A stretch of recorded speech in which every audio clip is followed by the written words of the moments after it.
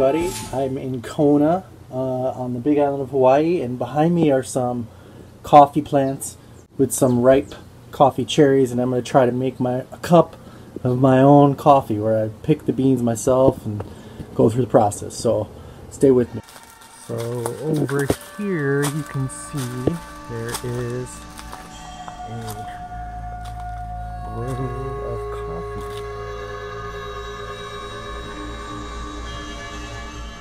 This is what it looks like. If you didn't know, that's Kona coffee. That's the good stuff. And I think the ripe ones are like kind of like this. They're a little bit soft. That's what I'm kind of looking for. Here are my coffee cherries I'm going to start with. I'm just going to start with this much. This is the easiest way to separate the fruit from the bean. Just stick it in your mouth. Bite down on it. There you go. Here's what they look like. See that? Okay. Mama bean and Papa bean.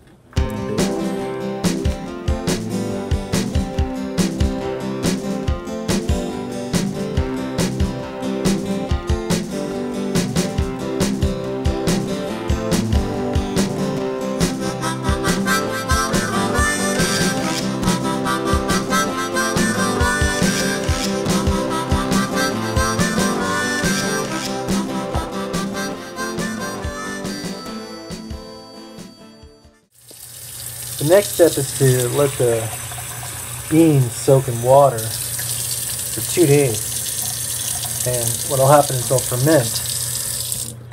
The outside will ferment beans, but you'll notice that some float and others are on the bottom. But they say you should get rid of the floating beans. They're bad, so that's what I'm doing.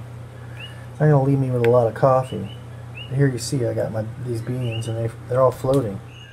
Okay, so I was fermenting the beans in water for a day, and then all I did was rinse them to get the outer coating off. Now I'm going to take a little while and dry them out. I'm going to start with a fan here, dry them out.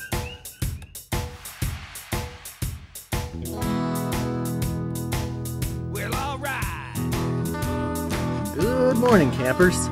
The beans have dried out, so we are going to continue the process by husking the outer core of the bean, and then you just get the inner core, and then on to the next step.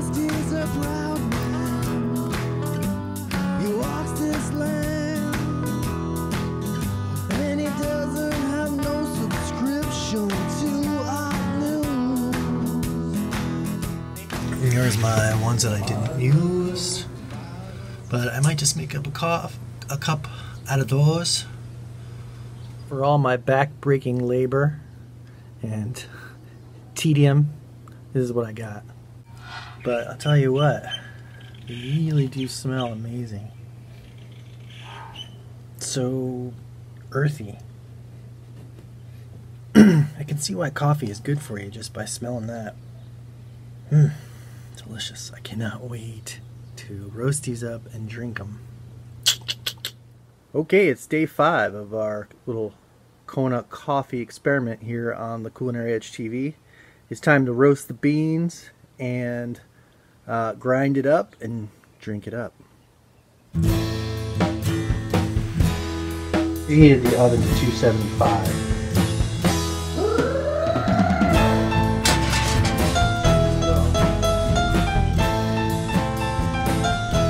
Best thing to do when you're doing this real primitive style of roasting is just open up the oven, shake them around, don't burn them.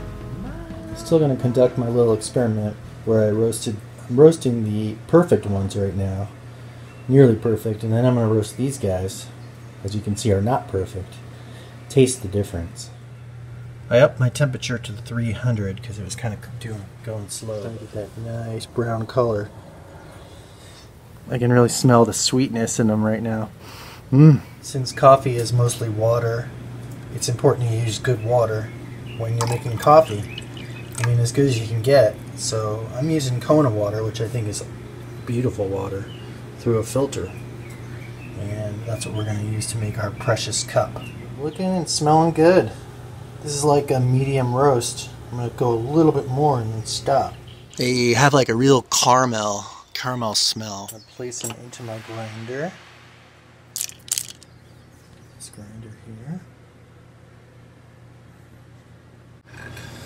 All 35 beans. So when I smell it, I'm just really blown away by how much it smells like caramel and sweet and not like that deep coffee flavor. It's super earthy. It's weird.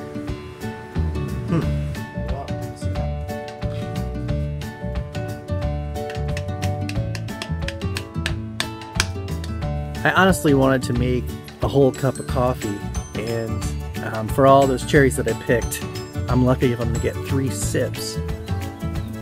All right, I'm gonna get my 3 sips now.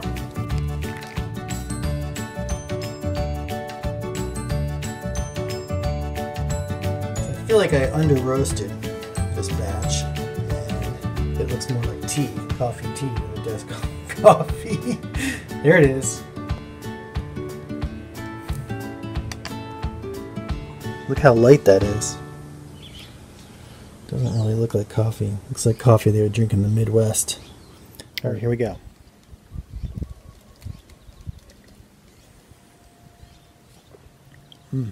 It's delicious. It's delicious. But it doesn't taste like coffee. It tastes like tea. I'm sure those are coffee trees over there. Man. I think I under roasted the beans. That's why it's very light. It has a great flavor, earthy and sweet, lots of caramel, but I needed more coffee and I needed to do a heavier roast. I just didn't want to over roast it. Still delicious though. When you go through the process of making anything, you learn, 1, a new appreciation for the people that do it well, and 2, you know, how important each step is to get it right. I roasted up the second batch, the ones that were like less than perfect, and I don't think it mattered that they had blemishes, but I did roast it a lot longer, and it smells a lot more like coffee than my last batch. Let me see. There's the second batch. I roasted the bean much longer this time, and looks like the color of coffee and not tea. Here's the swimming with bow-legged women.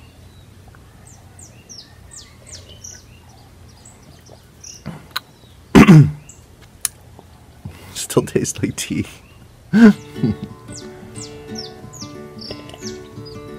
It's got a little more. It's really good though. It's just very mild coffee taste. Oh yeah, that's good. I'm tasting it now. Got the smokiness that time.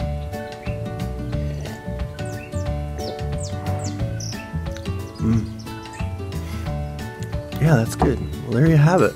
I made coffee myself. I think I would do a few things different, but like do more next time. Thanks for watching the Culinary Edge TV. See you next time, buddy.